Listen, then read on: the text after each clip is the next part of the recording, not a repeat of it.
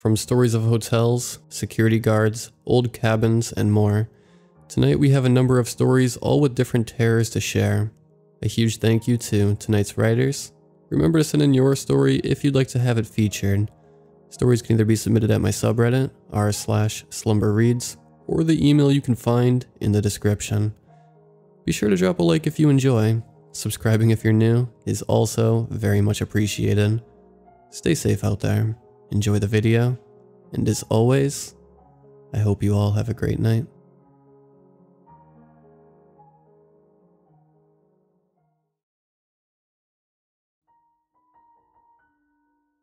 I'm writing this as I'm being watched, so forgive me for not telling you the exact story of how I got my, until this month, very mundane job, and forgive me for my grammar errors because I might be killed at any moment, and I'm typing this as fast as possible. I work security at a theme park that's currently under construction. My job, simply put, was to sit in my booth and scan people's ID badges to let them in and out. My booth was a wooden square with 3 windows and a door with a smaller window. The door had a locking mechanism made of wood, but it could be unlocked and open from both sides. Occasionally, I had to tell a visitor that the park isn't open yet and instruct them to do a U-turn. The most exciting thing that happened before these events was someone not stopping at the booth, and me blowing an air horn to get them to turn around. So, it's simple, easy work that I had been doing for 3 or 4 months. That all changed 2 weeks ago. I work night shifts on the weekends, and I honestly enjoy them. Being alone in an empty construction site is creepy, but also invigorating in a weird way, as if part of me is excited at the idea of something scary happening. Looking back, I really overestimated how fun dealing with paranormal shit would be. It all started when my boss came to visit me Saturday night, about an hour before my shift ended. I had never met him in person before, so we chit-chatted for a bit. I cleared up why I was bringing a pillow to the night shift. It was a cushion because this chair isn't comfortable. And he told me about how we got into security work. Apparently the insurance package was too good to pass up, and it covered laser surgery to fix his eyes. Before he left, he told me that if I was a fan of ghost stories or the paranormal, he had time to share one. He added that, if you believe in ghosts, this probably isn't the best site for you. I laughed and said I was still on the fence. He chuckled as well. He told me he was only asking because there was an incident that happened 15 years ago on this site, and he wanted to know if I was interested in that sort of thing. I was. He gave me the summarized version, which goes something like this. 15 years ago, this spot was a residential area, only a few houses though, mostly dilapidated, but one was still in good condition and had people living in it. The person living inside was somewhat of a recluse, but not so much as to be considered a hermit. He went and bought groceries like everyone else, but you wouldn't ever see him dining out or socializing. Well, the reason he didn't go out much was so that he could make sure people didn't trespass on his property, as he had a nice collection of corpse parts that he didn't want disturbed. 9.5 bodies worth, to be precise. Nobody could find the legs to the last one, all scattered across his fields and forest, torn apart, as if he worked in a butcher's shop. Eventually he was caught, house, and contents were torched, as he went up in flames with them. Happy endings, am I right? Now, let me take a moment and pause to say something. Whatever the fuck is outside my booth right now. I might know what it is.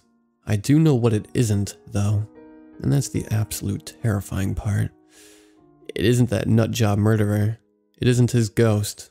It isn't even the goddamn victim's ghost. It's a shape-shifting monster, not a spirit. It's not human, although sometimes it looks like one. On pausing. After that night, I started thinking about paranormal stuff more, and came to a conclusion. I like getting scared. I may act like I hate scary things, but that's a lie. I crave being terrified and the rush that comes with it. I hunger for it. So naturally, I started reading a lot of scary stories while at work. Plenty of time on this subreddit, as a matter of fact. I prefer the ones involving security guards since I can really immerse myself in those, having the same job and all. But that's besides the point. However, there's one kind of story I won't read, And this is where my problems started. Wendigo stories. I don't mess with those stories. A year or two back, I was on an Ask Reddit thread, and someone mentioned that in the myth, lore, and fable, or whatever it is, the Wendigo is from, one of its powers, I guess, is that thinking about it draws them to you. Bonus points for speaking about them. I closed the thread and went to bed after reading that. I did my best to forget I read it. The idea that being scared of something attracts to you really messes with me. I don't like it one bit. I am afraid of the Wendigo. I don't want to be afraid of the Wendigo, because knowing that fear attracts them makes me more afraid. My fuck up begins here. I liked that rush from fear. I liked it a lot. Too much in hindsight. So what happens when you take a newfound addiction to fear, a phobia of Wendigos, and the power to find people that are afraid of you?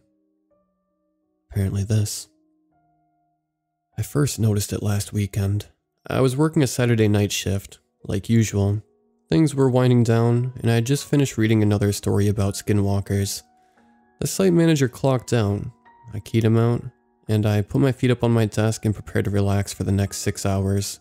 I messed around on my phone, played with the Game Boy I brought, and occasionally glanced out a window. Sometimes if I focus hard enough, I can almost imagine those things lurking in the trees. And I got a little rush out of that, similar to the one from reading scary stories. An hour or two passed, and I was getting tired. I glanced out my side window, and my heart froze. My whole body froze. My mind froze. Every perceivable sense I had stopped, and in 2 seconds, the following sequence of thoughts rushed through me. 0.2 seconds, there was something by the tree line. 0.4, someone by the tree line. 0.6, a 5'2" naked yellow someone. 0.8, people don't have claws for fingers. 1, something is by the tree line.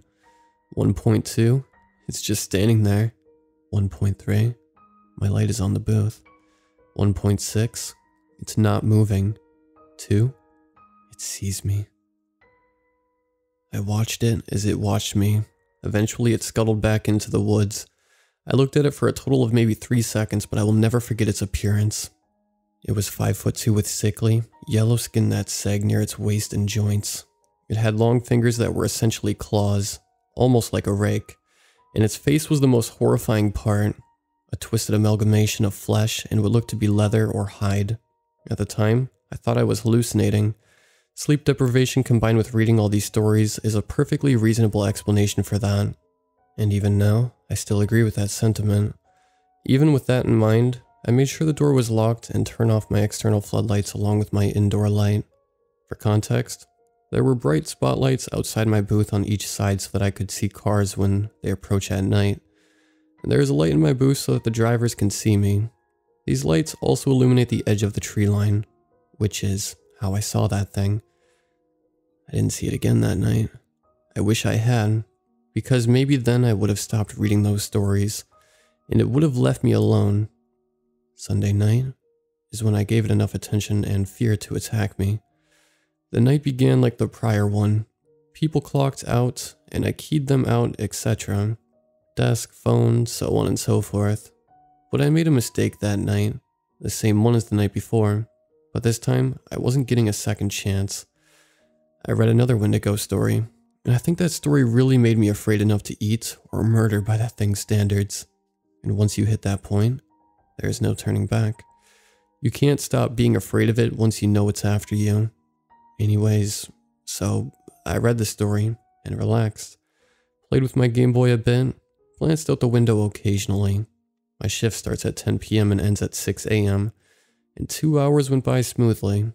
2:17 a.m. arrives, and with it a scream. I can't describe this sound. The closest thing to it is a woman, except instead of human sounds, is the sound of forks scraping a plate. So a woman that speaks and screams in that noise. So I hear that, and I do 2 things. 1, I pee a little. 2, I look out the window. In all the stories you and I read, the creature always starts slow, right? Lurks about, approaches bit by bit. stands there menacingly before running at you. Not this time. When I looked out the window, it wasn't by the tree line. No, it wasn't even by the field in between. It was mid-sprint towards my booth and was about 50 feet away. It wasn't stupid. It waited to scream until it was between me and my car. It wanted me to know it was there, but it didn't want me to get away. First thing I did after seeing this was slam my chair into the wall behind me and bang my head on it by accident. Second thing I did was grab the mag light on the wall. And the third thing I did was grab the air horn. A second or two after grabbing the horn, it slammed into my window, and I quickly turned around. I had been preparing myself to get maybe one swing in with the mag light before being torn to shreds. But I froze again like the night before. It was gone, and where it previously stood was my boss with a very, very angry expression. He just witnessed me have a hallucination and mental breakdown. He gestured to open the window, and thinking he wanted to speak, I reached for the latch, and I paused. Something wasn't right. He had glasses on. My boss wears glasses in all of his company photos, but when we spoke a few weeks ago, he didn't have them on. He said he has had his vision corrected with laser surgery during the spring. So why was he wearing glasses right now? And more importantly, why was he wearing our winter uniform in August? I gestured at him to wait, and pretended to grab a notebook while I tried to sneak a glance at the wall he was facing. Nothing of note except a picture, which I had to suppress a scream after seeing. It was a picture detailing what to do in case of an accident, taken last winter after a truck had tipped over. And in the picture, my boss was speaking to a worried-looking contractor in front of an ice patch with a caution sign, and he was wearing our winter uniform with glasses. That wasn't my boss outside. That was the monster. Suppressing every natural instinct, I set my notebook down calmly, turned to the window where my boss stood, and smiled warmly. I set my mag light down, and in one smooth motion I opened the window, pointed the air horn directly at the creature, and squeezed the trigger. This did 3 things. 1. Hurt my ears. 2. Hurt its ears. 3. Woke up some people in the nearby residential area. Within seconds, it unhinged its jaw and screamed, and I had to drop the air horn and shut the window. It ran off into the forest, and I hid under my desk after flipping the breaker switch to shut off all the lights in my security area. After a few minutes went by, I got a call on the company phone from my boss. Apparently someone called the police to report the sounds they heard, and they sent 2 squad cars and expected to arrive in 10 minutes. I told my boss what I saw, and he told me that I could take the week off, and they would have me at a new site next weekend. He assured me that it was probably just a homeless person with mental issues, and hung up. That brings me to today. They moved me to a new site as promised. The creature followed me. It senses my fear, and it won't rest until it has me. My first day, or night, on the new site began smoothly. I arrived at 10 and was pleasantly surprised to meet my partner. They told me he had the night off and would be there tomorrow night, but I was happy to have the company on my first shift. He gave me the tour of the facility, which was some sort of factory for chips. He started with the security room, which was just a small room with a single window. Inside the room were some monitors displaying camera footage, a landline phone, and a panic button that alerted emergency services. There were 3 main sections, not including the security room: food production, packaging, storage. Food production was machinery that made the chips themselves. Packaging was where they were bagged, and storage was where pallets of them were kept in stacks reaching the ceiling, and maze-like pathways through them to navigate. The factory had been closed due to the virus for a while, and planned to reopen in a few weeks. I learned my partner's name was Gregory, and he told me he would take the first patrol. Things went smoothly for a few hours, with us alternating patrols, and then it happened. The beginning of the mess I find myself in as I type this. It was 3 a.m., only a few hours until the morning guard would come to relieve us. Greg went out on patrol while I watched the monitors. As minutes passed, I watched as Gregory entered the storage area. He would probably be there for 10 or so minutes before returning to the room so that I could do my patrol. I was snapped out of my boredom when the phone on the wall started ringing. I picked it up. My boss was on the other line. "Hey, I know it's your first day back on the job since that incident. but we really need you to cover the day shift there as well. The guard that was supposed to come in went missing. His wife says last she saw him, he was on his way to work for the Saturday day shift. Hasn't been seen since. I asked him if Gregory could possibly cover it alone since I had plans, and his answer is where everything became horrifyingly clear. I just told you that the morning guard can't make it. Gregory is missing. You'll need to cover him. Panicking, I told him that Gregory was my partner for this night. You're not supposed to have a partner tonight. I put you down as solo. Gregory was going to work a 16-hour tomorrow to show you the ropes when you came in for the Sunday night shift. You're doing fine, it seems. Just sit tight and we'll relieve you tomorrow night. I screamed into the phone, some inner part of me knowing that if I didn't tell him now, I would never get another chance. Someone is on the site with me, and they said they were Gregory. As the line went dead, I checked the cameras. Gregory, or the thing pretending to be him, had cut the phone lines and was staring into the camera.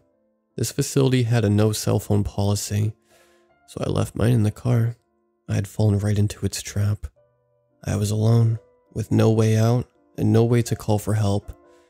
As I watched the camera, Gregory slowly shifted into that yellow monstrosity that attacked me at my old site. I sealed the door to the security room and barricaded myself in with my chair and desk. I cried, I bawled my eyes out. I didn't want to die. I saw him slice another wire, and the air conditioning stopped working. That creature wasn't strong enough to break down the door, but it was smart enough to plan around it. Within seconds, a smell of rot and decay filled the room, and I looked up to the vent. I pulled it open and found a severed arm inside the ducts. No doubt the rest of its body was further in there. I knew where the real Gregory was, at least. Hours went by. I was in a standoff with that creature. I was safe in the room, but it was getting hotter and smelled worse. The night shift had long since ended, and I guess my boss assumed I was fine since I was supposed to work the day shift anyway. My only hope was to last until night, so that the next guard might find me and be able to help. I waited and became delirious from the heat and stench. I was hungry as well. I hadn't eaten for over a day. I bit my fingernails, an old habit that I thought I had kicked. And that brings me to now. I was just so hungry. I don't know what possessed me to do it. I ate the hand. It just looked so good. And I was so hungry. I ate Gregory's hand. And finally I was full. I've been stuck in here since 10 p.m. Saturday. And it's now 9:58 p.m. Sunday. After I ate the hand, the creature stopped staring at the camera. It came to the door and tapped at it. I looked at the camera and watched as it left the facility. Just like that. Gone. Gone like the rest of Gregory. I was still hungry after the hand, so I ate the rest. Figured I'd save them the trouble of cleaning it up. The night shift guard is here now and I think I'm safe, so I don't need to write anymore. I'm still hungry though. I'll show this guy around and then get a bite to eat. I think I forgot to clean the blood off of my uniform. This guard smells really good. Really afraid.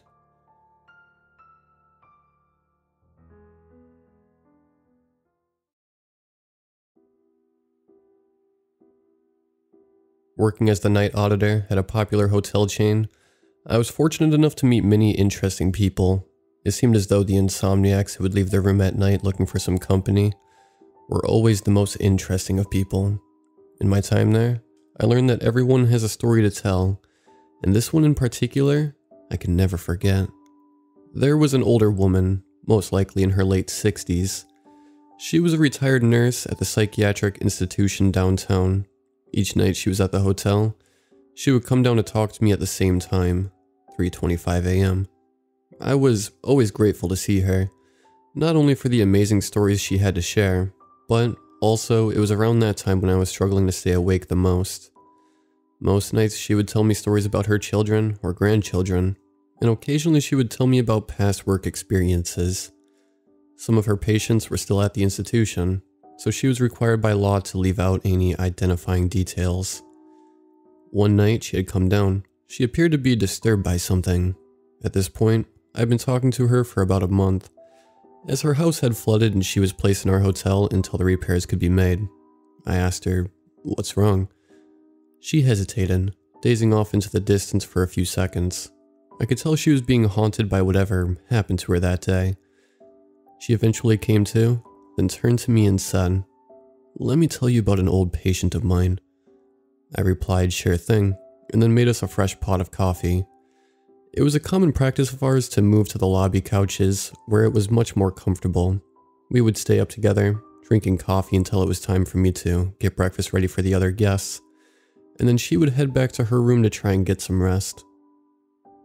There was a man who was transferred to my ward shortly after I started working there. Most days he was very polite, and you couldn't even tell there was something wrong. We each took a sip of our coffee and she continued, "That man passed away last week." I offered her my condolences. Then she added, when I said most days, there were times where he would leave these fits of uncontrollable rage. He would spout while kicking and screaming, seemingly nonsensical phrases, and we would have to restrain and issue sedatives to calm him down. She had never told me anything like this before, and I was intrigued to say the very least.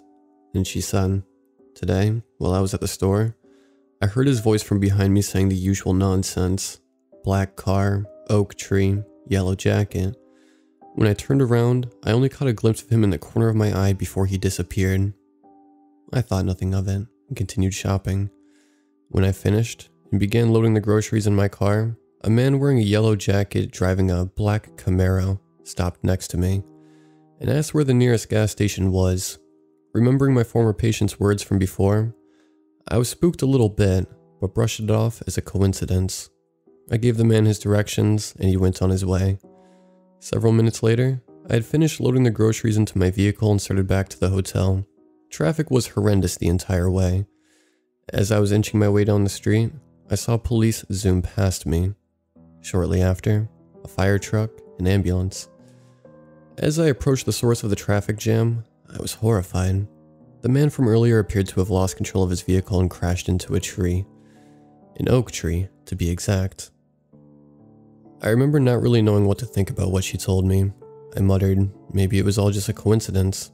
She smirked, sensing my empathy before finally agreeing. Perhaps.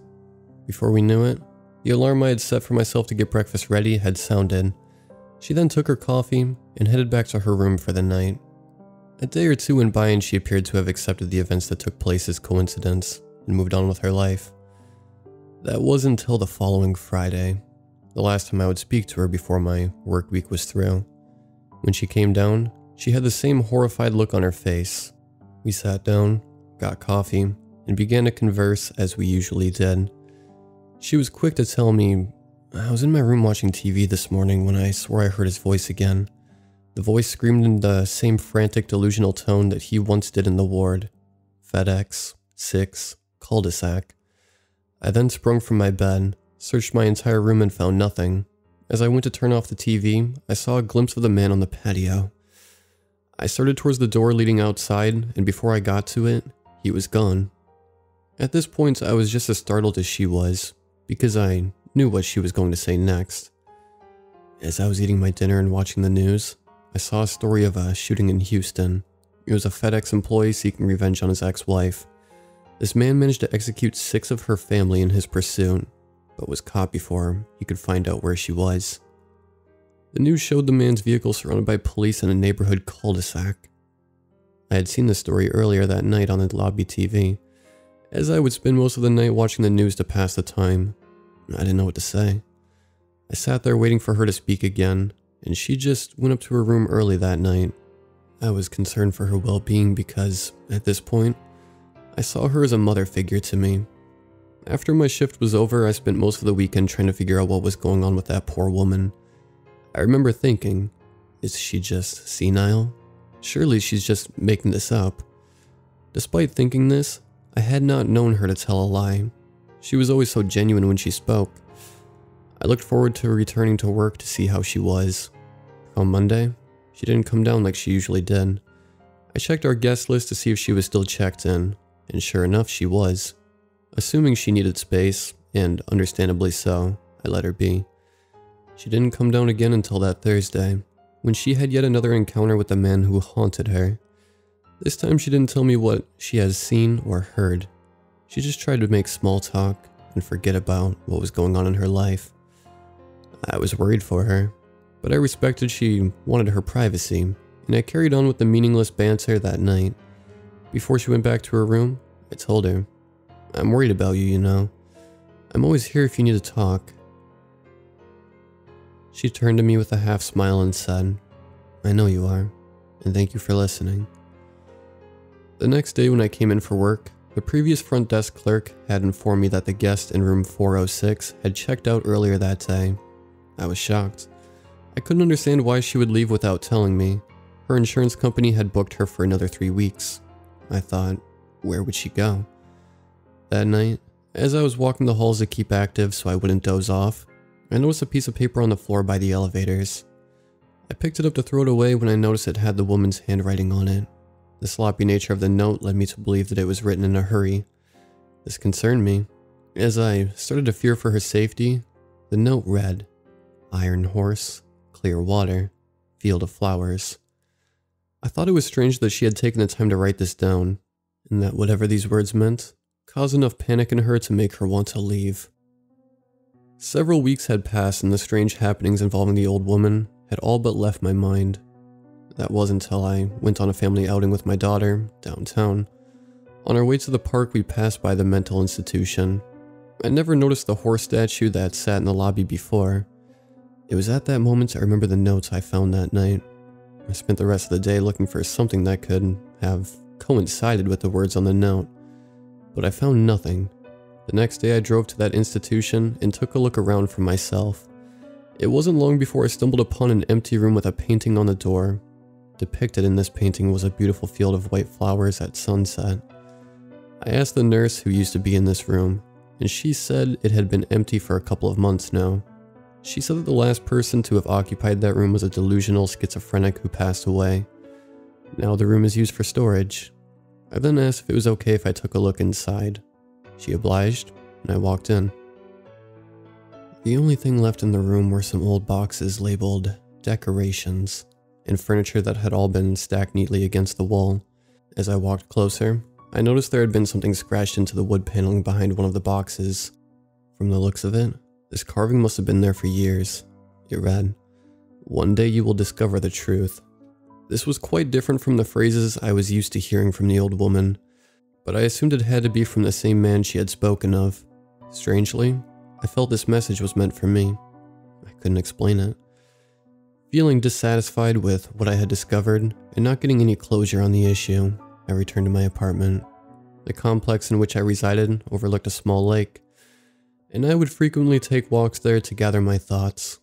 That evening I did just that, and I was the only one there. As I was overlooking the clear waters, it hit me. I was where I was supposed to be for the final words of the notes I found. This made me feel uneasy, and I decided to return home. That's when I heard a crazed man's voice.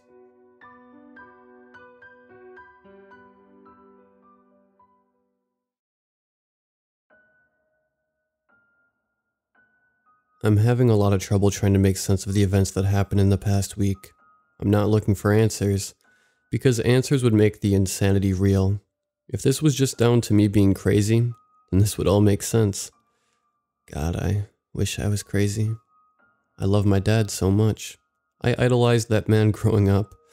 All kids had their favorite hero growing up. Mine was my dad. No matter what got him down in life, he still always managed to have a smile on his face for me. That's why I can't get my head around it. Or maybe I don't want to make sense of it. My mother, who is also a lovely woman, a real sweetheart. You could say I'm a mommy's boy at heart. I noticed she started getting worried about my dad. I heard her talking on the phone with my grandmother about him coming home late with no real excuse for where he's been, and a strange odor coming from his clothes. I was getting a sense my poor mother thought he was cheating on her with someone. I knew for sure that couldn't be the case. Not my dad. For my mother's sake, I decided to confront him. I didn't want to flat out accuse him of being a complete asshole. I just wanted to know what he was up to after work. My mother was in the kitchen doing dinner when I noticed the time on the clock. My dad should have been home an hour ago, and he's never late for dinner. My mother and I sat and ate our dinner without him. I didn't want to embarrass my mother by telling her I knew what was going on. I just sat and watched as she picked her food and stared at the clock. Long after I had cleaned up, my dad came nervously through the back door. He glanced at me a nervous smile before disappearing down into the basement, which was really out of character for him. I wasn't letting this go. I was getting to the bottom of this no matter what. I crept slowly down the basement steps and began to get that smell my mother was talking about. The smell was hard to describe, but it smelled like the crusty old sock behind my bed that my mother is afraid to pick up, and the musty odor that only comes from an old folks' home. When I got to the end of the steps, I could hear my dad sobbing uncontrollably, begging someone for forgiveness. I reached the end step, forgetting about the noise it made when you stood on it, alerting my dad to my presence. I didn't know what to expect. That glaring, bright smile he only kept for me was now replaced with a hate-filled, dead stare. He bore his teeth at me like a rabid dog growling, before he made a run for me. He was too quick for me to react, and before I knew it, he had me by the throat, lifting me off the ground. He squeezed so hard I could feel the veins in my eyes bulge. I tried hitting him in the face to try and break free from him, but the more I struggled, the harder his grip got. I used the last of the air in my lungs, begging him to let me go. As he held me, he looked down at the phone in his other hand. I could swear I could hear someone laughing loudly on the other end, and without warning, my dad just dropped me. I lay on the ground holding my neck, too scared and confused to do anything. My dad just looked at me, before slithering back into the dark corner of the basement, sobbing down the phone begging someone for forgiveness. That night I was in my room crying, and trying to get my head around what just happened. I didn't want to tell my mother and upset her more. I have never in my life seen my dad get violent in any way. That wasn't my dad down in the basement. I was scared for my mother, who had to share a bed with him that night. What if he tries to hurt my mother? So many thoughts were running through my head.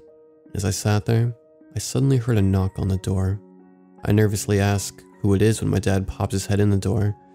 He has a big smile on his face and tells me good night as if nothing had happened. The next day I plan to skip school and follow my dad to work. I sat in a coffee shop across from the building my dad worked in, waiting for him to finish.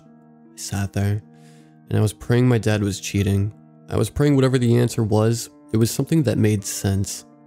It was getting late, and it wouldn't be long until my dad left to go home like he was supposed to.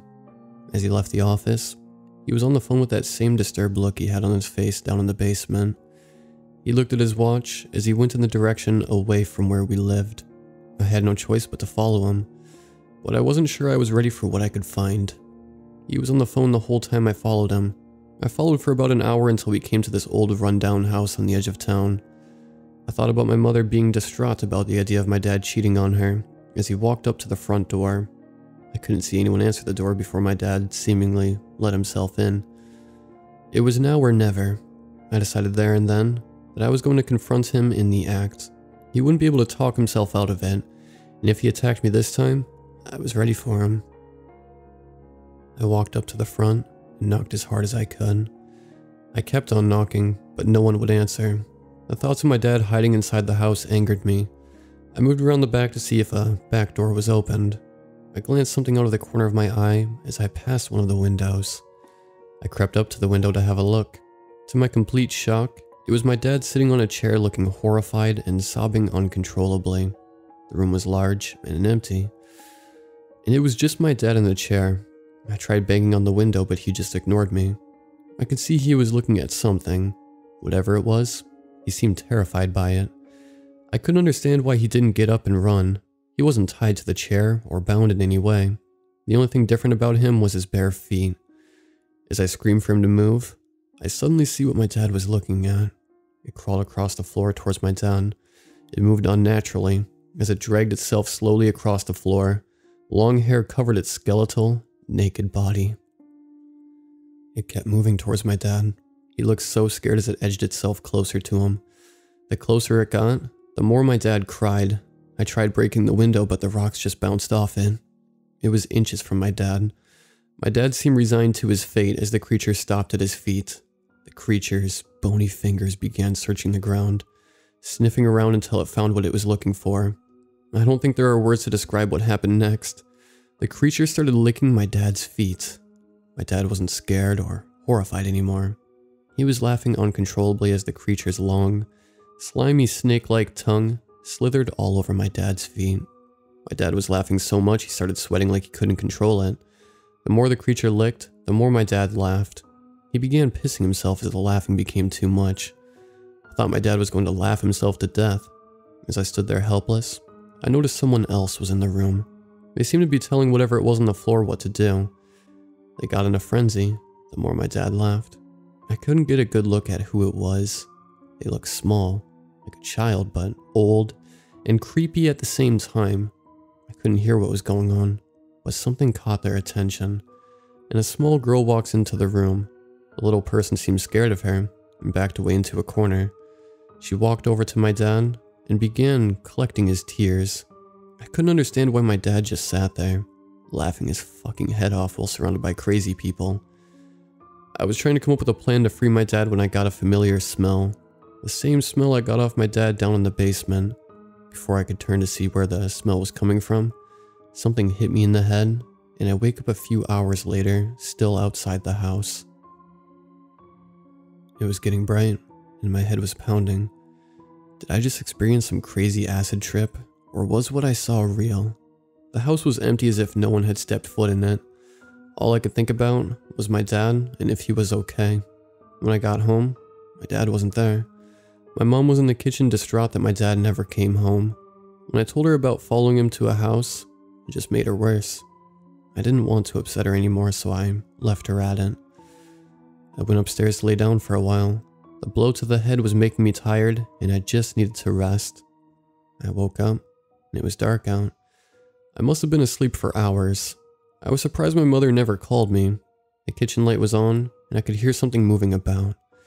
As I made my way down the stairs, I started to get that terrible smell again. At first, I thought it was my dad, so I ran to see if he was alright. The smell was pungent, but it wasn't coming from my dad. It was my mother, and she was huddled in the corner sobbing uncontrollably down the phone, begging whoever was laughing on the other end of the phone for forgiveness.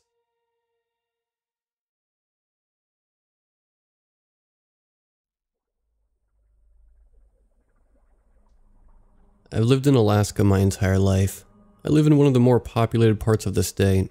I won't fully disclose it for my safety, though I've seen a lot of things, and I'm not even very old. I've seen damn near everything Alaska had to offer. Well, I thought I had anyway. Turns out, cryptids are a lot more angry up here.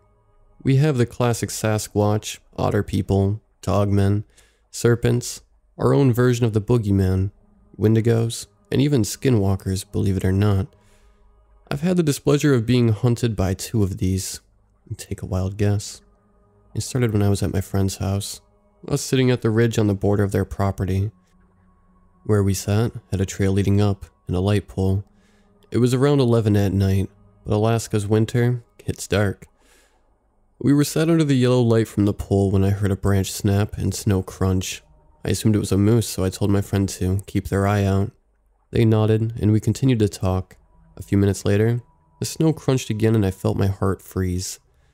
Now, I'm a pretty paranoid person, but this was well before it had really taken effect. I'm still unsure which of the 2 cryptids it was, but it had infrasound. Infrasound is something big cats and other predators use to activate a prey's fight or flight, usually ending up in the prey freezing. According to whatever the predator was, I was its next meal. I grabbed my friend by the hood when I stood up and ran down the trail, pulling them along with me.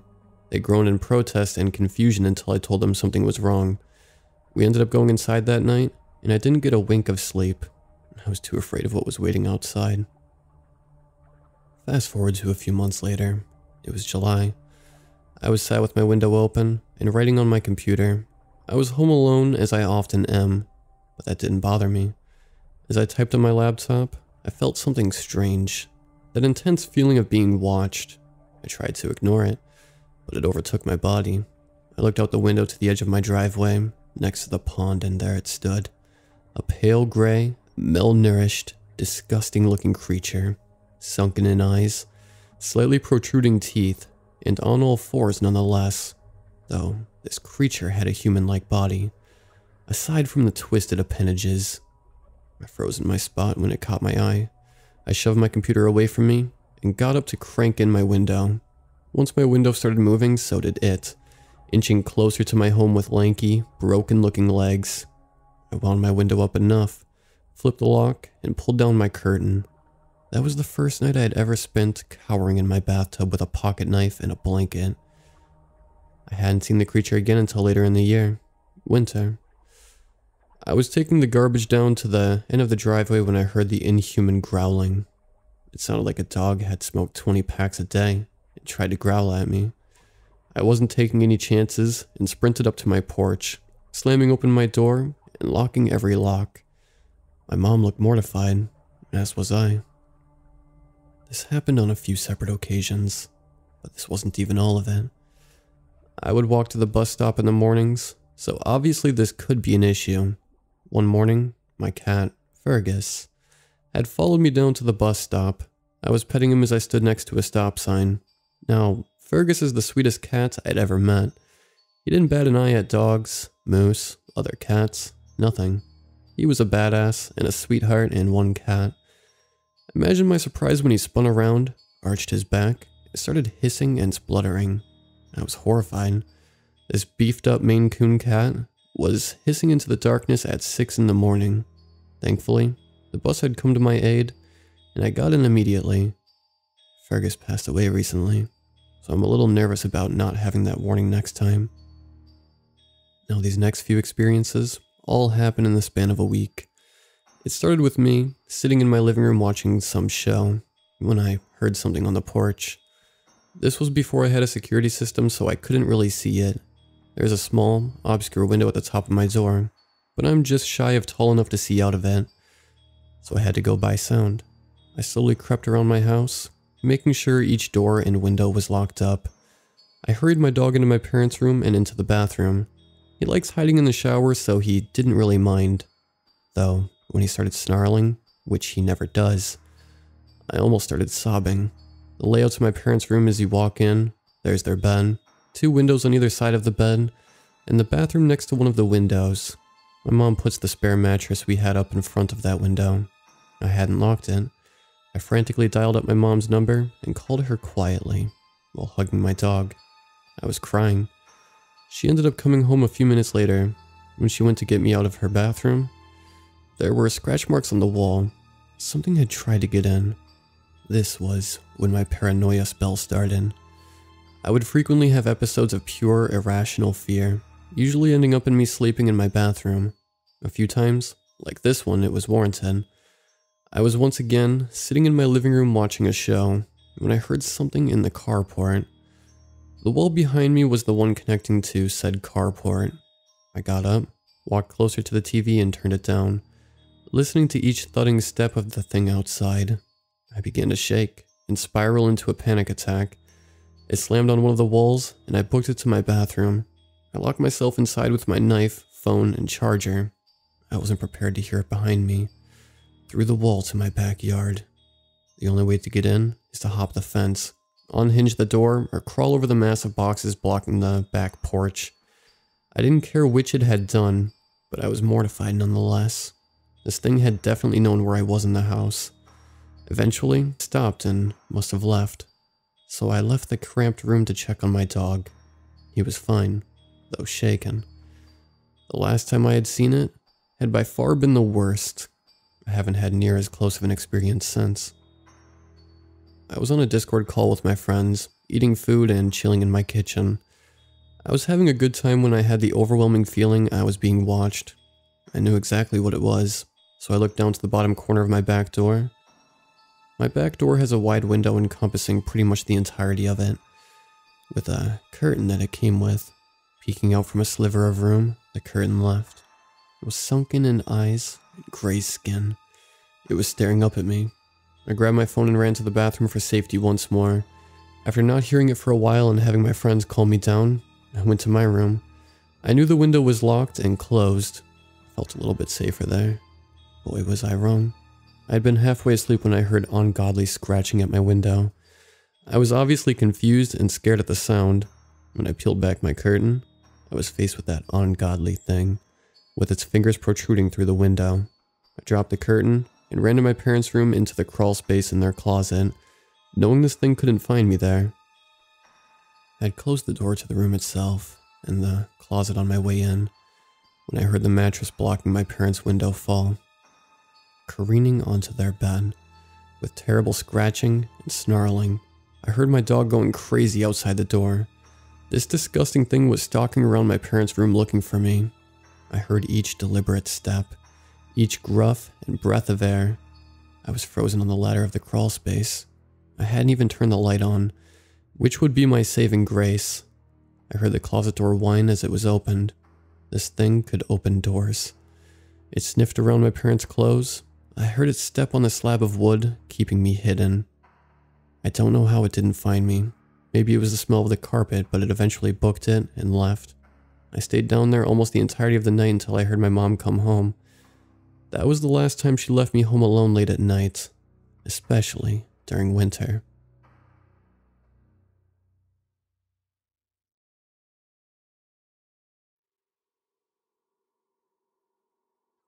I was busy working all the time, and the stress was getting to me.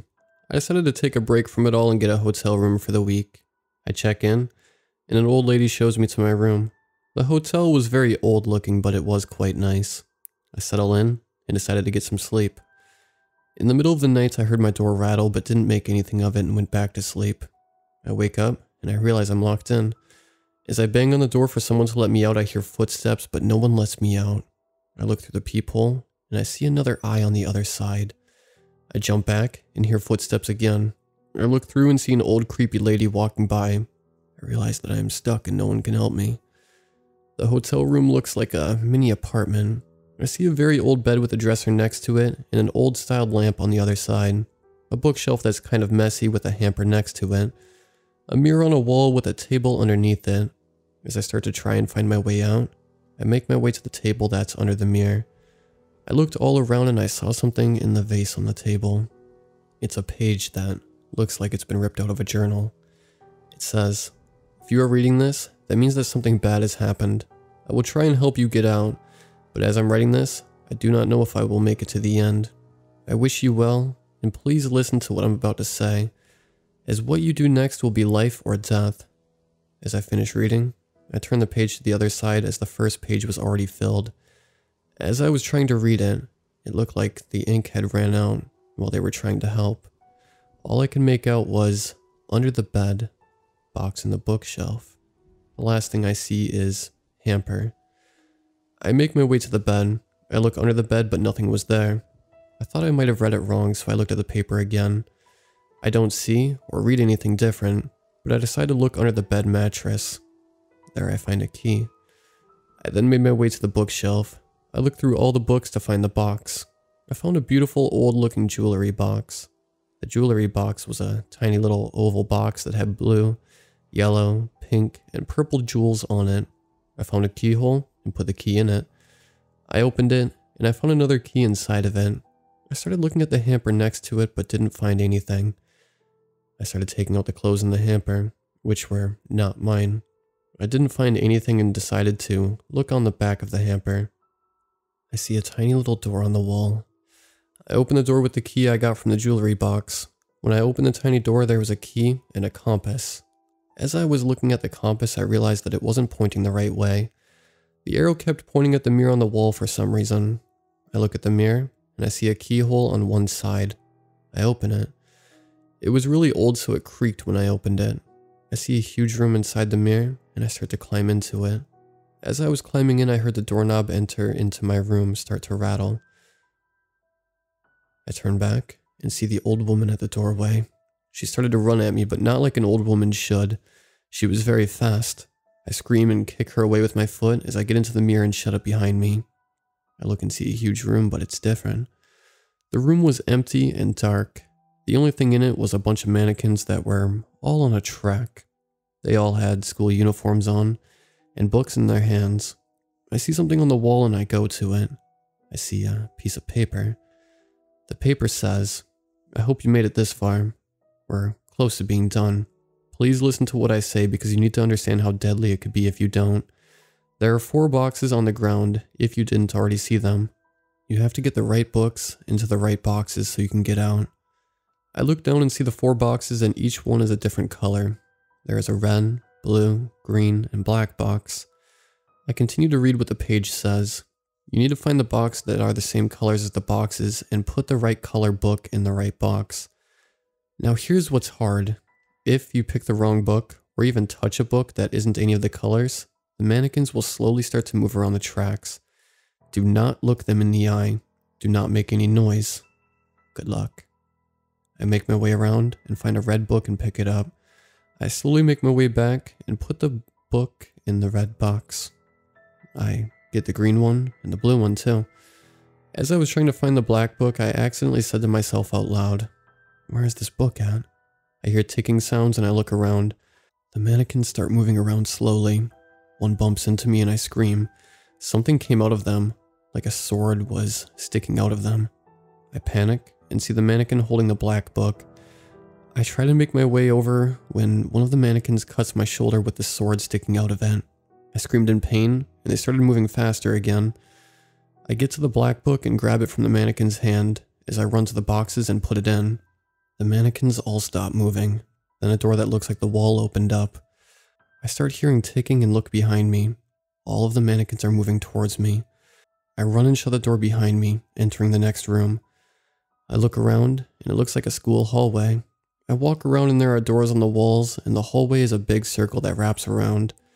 I see a piece of paper on the ground and I pick it up. It says, "This is the last room. This is a very easy one if you do as I say. In about 5 minutes, that old lady will come in here and start looking for you. You need to hide. She will start walking around banging on doors and screaming. Wait a couple of minutes. She will think you didn't make it from the last room. If you don't get found, she will leave through one of the doors and forget to lock it behind her. That's the door you need to leave by. Once you get out, you're going to bolt it out of the messed up hotel."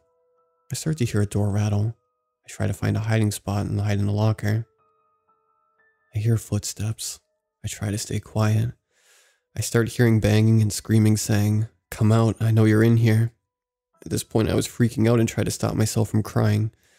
After waiting for what felt like a lifetime, I heard a door open and shut. I wait a couple minutes, then I leave the locker. I tried to open a couple of doors and found one that opened. I ran out of that room and found the stairs. I ran down flights of stairs out the door, and I came straight here. This is the conversation between me and a police officer. The police officer: "So you're saying that an old lady at a hotel tried to kill you?" "Yeah, And you say that you had to go through escape rooms to get out?" "Well, basically, yeah." "Okay, you sound drunk." "I'm not drunk, I'm telling you the truth. Go and see for yourself." We ended up going back to the hotel, but it was all abandoned, and there was graffiti all over. Hardly any signs of it ever being a hotel. I don't understand how it happened, and I still don't to this day. It's been a couple years now, but I know I'm not lying. I have a scar on my shoulder from that mannequin. Safe to say I'm never going to a hotel again.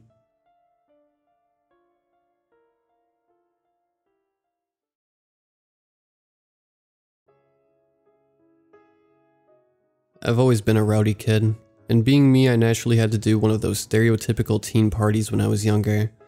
It had the whole package: alcohol, people pairing off, and several illegal substances. And just as stereotypically, my parents found out. To say they were livid would be an understatement. However, my father had just the way to punish me. He told me to go upstairs and pack the things for the summer. No electronics though. I complied, and we drove 10 hours to a cabin in the middle of nowhere. "You like it?" he asked. Sure." "Good. I was going to get it fixed up by professionals, but seeing they'll have to be fixing our house, this is what you'll be doing for the summer. I'll be staying in that shed over there. You'll have the cabin. Your first task will be to clean it up, then I'll supervise the renovations." I went inside and plopped down on the mattress on the floor. It was a fitting punishment, but not one I was especially looking forward to. The first few days were fine. Nothing that out of the ordinary. The place was dirtier than you would think possible, and a lot of the previous owner's stuff was still tucked away in boxes. I wasn't allowed to leave the cabin for 2 weeks when we drop all this crap off at Goodwill. So in the meantime, I mostly just swept and scrubbed the place and pushed stuff further into the reaches of the attic. Dad had checked me off to be done for the day, so I sat sifting through the stuff in the basement. It was also incredibly boring. There was a desk in the corner of the room. I'd probably need to clear out its drawers so I could move it tomorrow. I pulled on the drawer only to find that 2 side drawers were false and instead opened like a door. The back was a different color compared to the rest of the desk, so I reached in my hand and pushed. The false back opened away like it was nothing. I rushed to grab a flashlight. When I shined it in, I could see a passageway. Only the first few feet or so were illuminated. It appeared there were stairs. I crawled through the desk opening and into the passage, which, when you got past the entrance, it was tall enough for me to stand. I started slowly walking down the stairs. Every 10 steps or so, there would be a landing. On the sides of each landing, there would be a door. One on the left and one on the right. Each was marked with a number. I passed dozens of these. All were locked, and even if they weren't, no way was I going in one. The place was clean, sterile, almost like a hospital ward. I could see there was wiring, and the place was either air-conditioned or so far underground that, like a cave, it could maintain a decent temperature. I don't know exactly how long I was waiting for, just that it was a while. It was completely silent except for the sound of my footsteps. I listened in on a few of the doors, but nothing seemed to be going on. The doors had no light showing through their cracks. There wasn't any. All of a sudden the light snapped on. My chest felt tight. I looked everywhere. I could hear footsteps coming up from where the stairs bent out of sight. I ran, not daring to look back. I swear I could hear footsteps and lights turning on behind the doors. I finally made it to the desk and crawled through and replaced the false back. Then I stacked every piece of furniture I could find against that thing. My dad was in town buying groceries, but the house had a landline, which I knew was working. I dialed the police and ran to hide in the shed. 2 hours later, because this place was in the middle of nowhere, and apparently there was a huge fire in town, so they were already busy, the police finally show up. When they went to search the place, they found hundreds of rooms, each appearing much like a studio apartment. Everything had been left behind. Well, almost everything. Anything we could trace back to who these people were was gone. No credit cards, no ID documents, not even any religious books, just coffee cups and rugs. The police searched the remaining area, and when my dad finally got back, we packed up our things and went back home. Mom was terrified, of course, and we decided to just have the property demolished and sold. It's been almost 3 years now, but yesterday I got an envelope in the mail. It had pictures of me, mostly during my time at the cabin, but a few were more recent.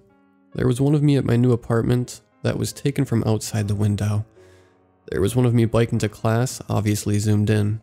There were a few of me at the grocery store. There were pictures of my parents, even me on a date with my ex-girlfriend. Each was marked with a date and the names of the people in the picture. There must have been hundreds, each of me or my family in some capacity. They even had pictures of my estranged grandparents, who I've never met, and the final was of me sleeping, taken from inside the apartment. I think the people from the cabin are pissed. I think this is a threat.